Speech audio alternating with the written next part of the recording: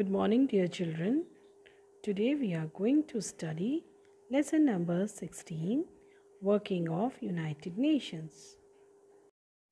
As you all know, in the previous chapter, we learned about the aims and objectives of the United Nations. In this chapter, let us see how the UN works. Organs of the United Nations. There are 6 main organs of the United Nations. What are they? Do you know? They are General Assembly, Security Council, Secretariat, Economic and Social Council, Trusteeship Council, International Court of Justice. Now let us discuss each organ one by one. First is General Assembly.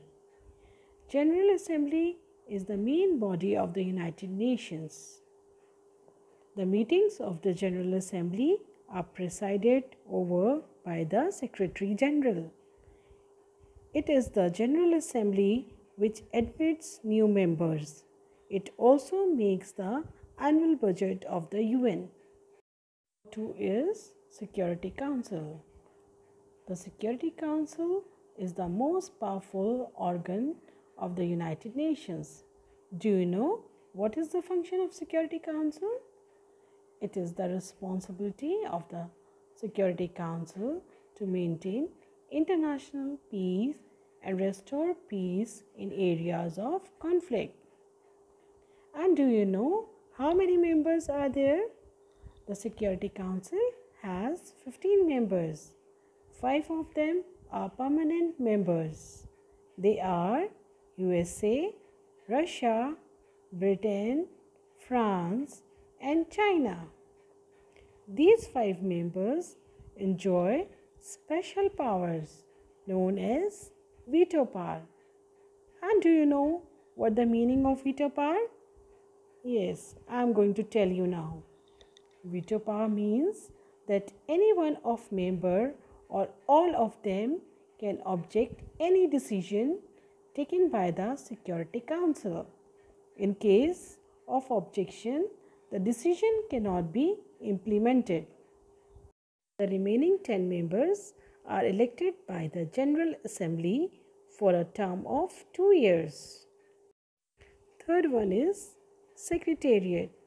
The Secretariat is the executive branch of the United Nations.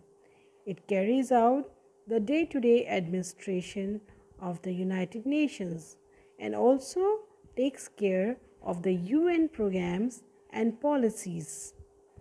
The Secretary General, who is also the spokesperson of the United Nations, supervises the activities of the Secretariat.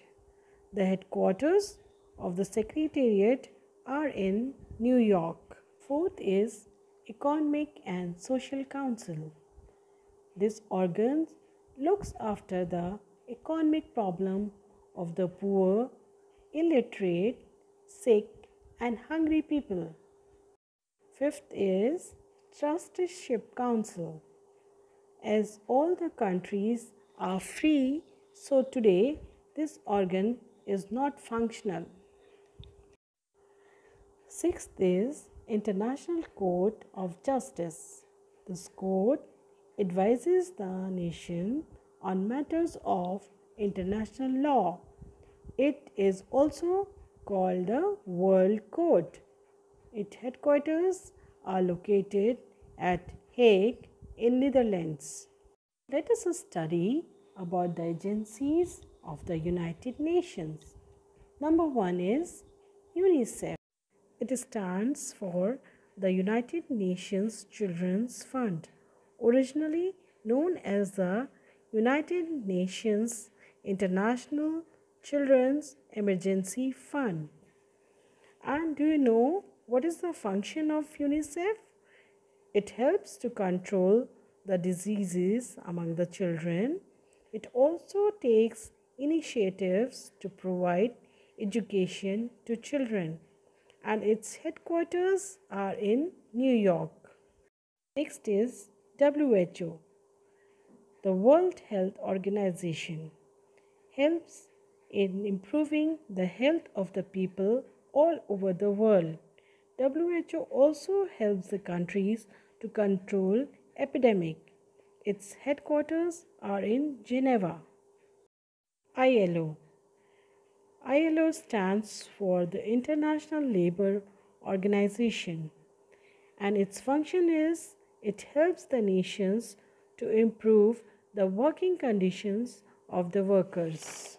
Next is UNESCO, the United Nations Educational, Scientific and Cultural Organization. It helps in removing illiteracy from the world. It also helps in preserving old monuments, art, culture, and architecture. It protects human rights also. Its headquarters are in Paris. Next is FAO, the Food and Agriculture Organization. It helps in providing food to everyone. It also provides better seeds, irrigation facilities, medicines against diseases, crop controlling facilities, etc. Its headquarters are in Rome. Achievements of the United Nations. The UN has many achievements to its credit, such as many international disputes have been peacefully solved. It has prevented the use of atomic and other destructive weapons. It helps to fight against poverty, diseases, and illiteracy. The efforts of its specialized agencies have benefited millions of people all over the world. So far, it has averted the Third World War. So, this is all about this chapter. Hope you all understood well. Thank you.